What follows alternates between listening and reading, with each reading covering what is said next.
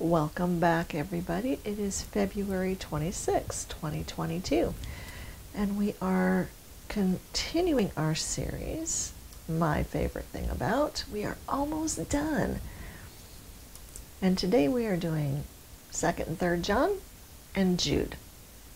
Our scripture is 2nd John, verse 1 through 6. And this is what it says. To the elder, to the chosen lady and her children, whom I love in the truth. And not only I, but also all who know the truth. Because of the truth which lives in us and will be with us forever, grace, mercy, and peace from God the Father and from Jesus Christ, the Father's Son, will be with us in truth and love. It has given me great joy to find some of your children walking in the truth, just as the Father commanded us. And now, dear lady, I am not writing you a new command, but one we have had from the beginning. I ask that we love one another, and this is love, that we walk in obedience to his commands. As you have heard from the beginning, his command is that you walk in love. Let's pray. Dear Jesus, we are coming to the end of our year-long trip through the Bible. Thank you for your inspiration. Thank you for coming and walking beside us as we have taken this journey.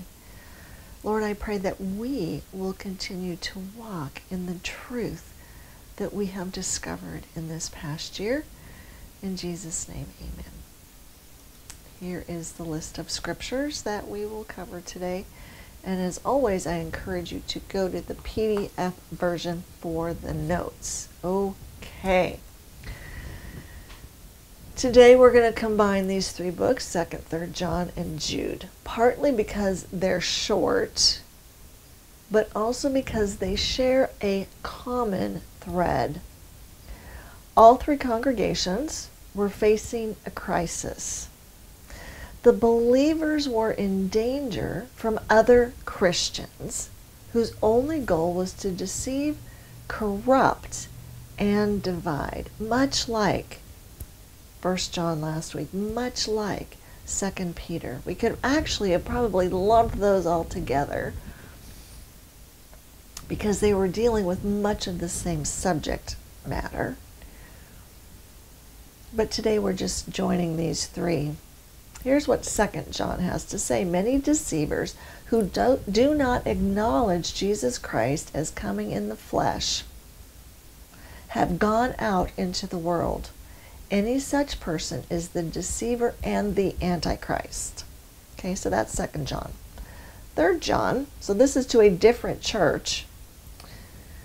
I wrote to the church about Diotrephes, who loves to be first, will have nothing to do with him, loves to gossip maliciously, he refuses to welcome the brothers, he stops those who want to do so and puts them out of the church. So there's a specific person that we're talking about in 3rd John. And in Jude, this is what he says. For certain men whose condemnation was written about long ago have secretly slipped in among you. They are godless men who change the grace of God into a license for immorality, deny that Jesus Christ is our only Savior and Lord. These men speak abusively. They are grumblers, fault finders. They have own evil desires. They boast about themselves and flatter others for their own advantage. I'm sure we know no Christians like that. But dear friends, Jude says, remember that what the apostle of our Lord Jesus Christ foretold when they said to you, in the last times there will be scoffers following their own ungodly passions. These are the men who divide you. Okay, and Jude quoted 2 Peter there. It is especially devastating to have to come to the realization that there are Christians who claim Jesus, who claim to be born again, but who actually have completely different intentions and follow a different leader.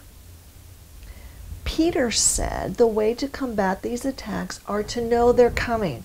There is a villain in the story. And because there's a villain in the story, it's important to grow in grace and knowledge of Jesus. That's what Peter said. In his first letter, John said, don't just buy what somebody's selling, test it, which is what we talked about last week. Don't just buy it, test it. Know the villain is coming. Grow in grace and in the knowledge of Jesus. Which brings us to my favorite thing about 2nd and 3rd John and Jude, and that is this: walking in truth and love. We read this already, but it pays to read it again. 2nd John, the elder to the chosen lady and her children, whom I love in the truth. Not I only, but also all who know the truth, because of the truth which lives in us and will be with us forever. Grace, mercy, and peace from God the Father and from Jesus Christ, the Father's Son, will be with us in truth and love. It has given me great joy to find that some of your children are walking in the truth, just as the Father commanded us. And now, dear lady, I'm not writing you a new command, but one we have had from the beginning. I ask that we love one another. And this is love, that we walk in obedience to his commands. As you have heard from the beginning, his command is that you walk in love. 3rd John says this: the elder, to my dear friend Gaius, whom I love in the truth. Dear friend, I pray that you may enjoy good health and that all may go well with you, even as your soul is getting along well. It gave me great joy to have some brothers come and tell us about your faithfulness to the truth and how you continue to walk in the truth. I have no greater joy than to hear that my children are walking in the truth. And Jude says this: but you, dear friends, build yourselves up in your most holy faith and pray in the Holy Spirit. Keep yourselves in God's love as you wait for the mercy of our Lord Jesus Christ to bring you eternal life. Now, Jude phrased it slightly differently, but the idea is the same. Keep growing. Keep strengthening your truth and love muscles, which echoes Peter's counsel in his 2nd letter. Just like Peter's instruction to grow in grace and the knowledge of Jesus indicates intentional activity, walking in the truth and love indicates forward progress, going in a specific direction. It describes the entirety of a person's life. It's continual movement forward in a love of the truth, Jesus, which leads to love as a lifestyle. Neither John nor Jude was talking about walking in or adhering to a set of doctrines, something that we would call truth. They are talking about a person. They are talking about walking in the truth that is Jesus and the love of God as found in Jesus. Walking in the truth and in love. Psalm 26 says, test me, O Lord, and try me, Examine my heart and my mind, for your love is ever before me, and I walk continually in your truth. Psalm 85. Love and truth will meet.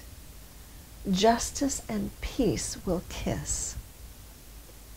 Psalm 86. Teach me, O Lord, your way, that I may walk in your truth, single-hearted and revering your name.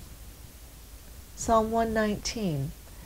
Through all generations, your truth endures, fixed to stand firm like the earth. John 14. Jesus said to him, I am the way, the truth, and the life. No one comes to the Father except through me. John chapter 1. And the Word became flesh and made his dwelling among us, and we saw his glory, the glory as of the Father's only Son, full of grace and truth. Because while the law was given through Moses, grace and truth came through Jesus Christ. 1 John 3:1. How great is the love the Father has lavished on us, that we should be called his children. And again, this is how we know what love is. Christ laid down his life.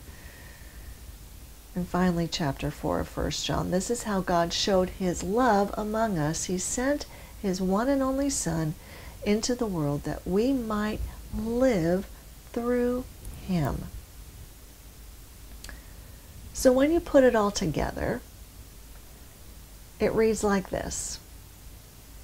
Know that there is a villain and that he has followers, even if they look like sheep. Don't buy what someone is selling. Test everything.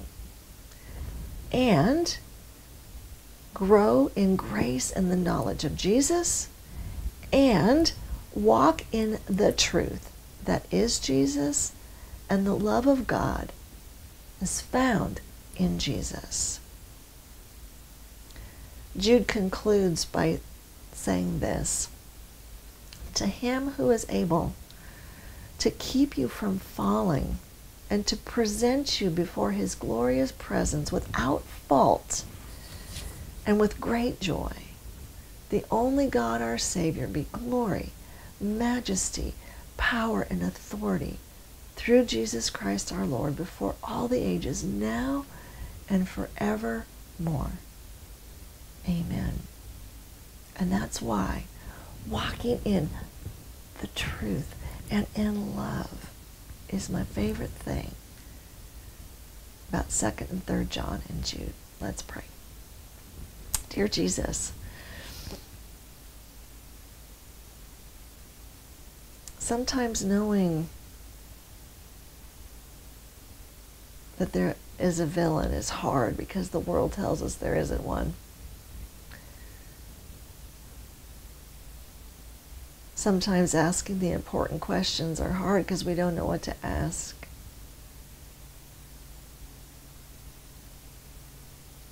Sometimes we just buy what somebody's selling because it sounds good. Sometimes we sit on our couches yet expect somehow to be faithful by osmosis. But your scriptures are pretty clear. We need to know there's a villain, and he has followers, even if they look like sheep. We need to test everything, and we need to get off the couch, and we need to grow in you, and we need to grow in our knowledge, and we need to walk as you walked and love as you loved, and embrace and love and dig deep down into the truth that is Jesus. That's how we will survive the attacks of the villain. You have promised to give us your armor. You have promised to walk beside us. You have promised that we don't have to try and do it alone. And in the end, there is victory in you. Thank you for that, dear Jesus. Amen. Thanks, everybody. That's it. Next week is Revelation, our final book in our series, My Favorite Thing About. So we'll see you then. Bye.